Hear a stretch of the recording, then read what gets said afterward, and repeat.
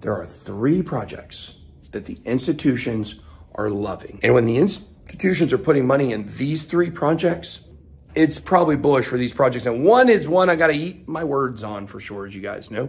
Number 1, I am the leader of the Solana Soldiers. You also have XRP that set a record 25 straight weeks of inflows on institutional investing. Another darling of the institutional investors, Cardano.